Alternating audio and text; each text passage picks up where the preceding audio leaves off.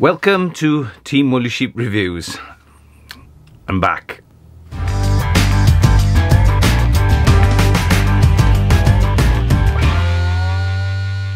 So what have I been up to? Well, been taking a bit of a break from filming and concentrated on work, usual thing. Been through COVID, done the usual, and thankfully we're through the other side of it, so it's back to business. We'll get back into the making videos and editing. Just want to say that, you know, it does take a lot of time. I don't get paid for this, and it is more of a hobby than anything else, so I hope you enjoy what I do. But as I learn things, I'd like to share the knowledge. Something I wanted to talk to you about is obviously I got a workshop and I do a bit of soldering. If you've been dabbling with soldering, then you'll know that the lead-based solders are probably a bit easier to solder with.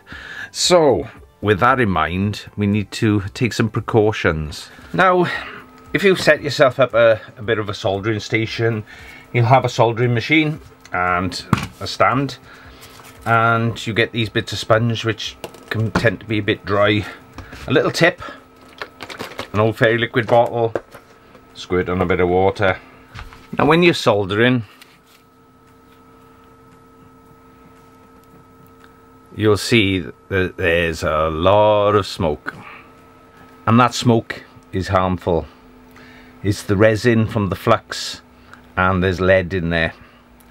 So how do we deal with that? Simple. You introduce one of these.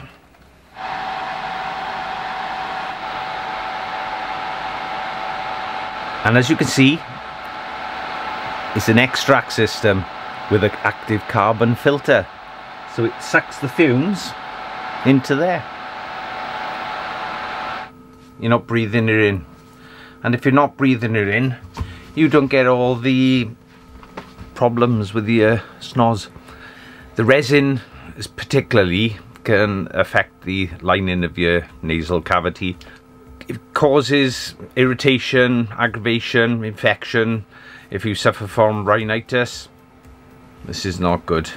So get yourself an extract, suck the fumes into there instead of into there. The lamp I've got is just a clip-on lamp, so which I've clipped onto the bracket. So you haven't got to have the lamp, but it makes life easier to see what you're soldering. So a little spotlight. I think this was from IKEA. Little LED spot lamp. So I put that on there just so I can see when I'm working, illuminate it. So you can solder and it'll suck up all the fumes, no worries. But you can position it where you want it. It's on a convenient bracket clamped onto the desk, and it's adjustable to position where you want it, and it blows the air out to there, out of the way. So simple, fumes in, fresh air out. There's lots of variations on the market. This one was from CPC, Combined Precision Components, if you don't know where CPC is. So it used to be under the brand of Farnell. So the boys who works in electronics will go, ah, Farnell, yeah, I remember Farnell. You had Farnell and RS were very popular. But CPC, they do lots of different offers, lots of workshop stuff, soldering. And it's actually by Duratool. So Duratool is the brand. And it's a bench-mounted ESD soldering fume extractor. 23 watt. So it's a 23 watt fan. So it's a fume extractor.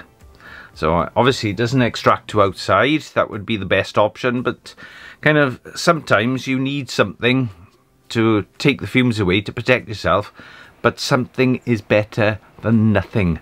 And this unit cost $29.95, under $40. So you can't complain about that. That's you know, that's quite cheap.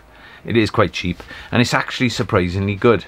You've got to get it near to where you're soldering, but before it was in my face, it was up my nose, it caused problems, and I decided to invest in one of these, clamp it on the desk. So I've got my dedicated soldering station here, but it is quite handy to get your space set out with an extract, a soldering station in place, and do a nice job of it. So we've all gone through COVID, the worries of it, the respiratory system. It's made us a little bit more aware. So protect yourself, buy yourself an extractor. So it's a carbon filter. It is removable, so you can remove the filter to replace.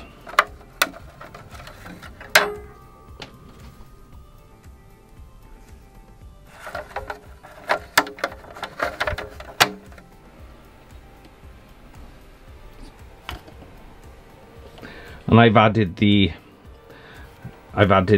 lamp. It's from IKEA, so it's just a clip-on bench mounted inspection lamp with a switch by Duratool, ESD safe.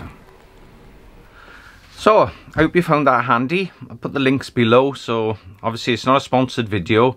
This is from me to you as something I found handy, cheap.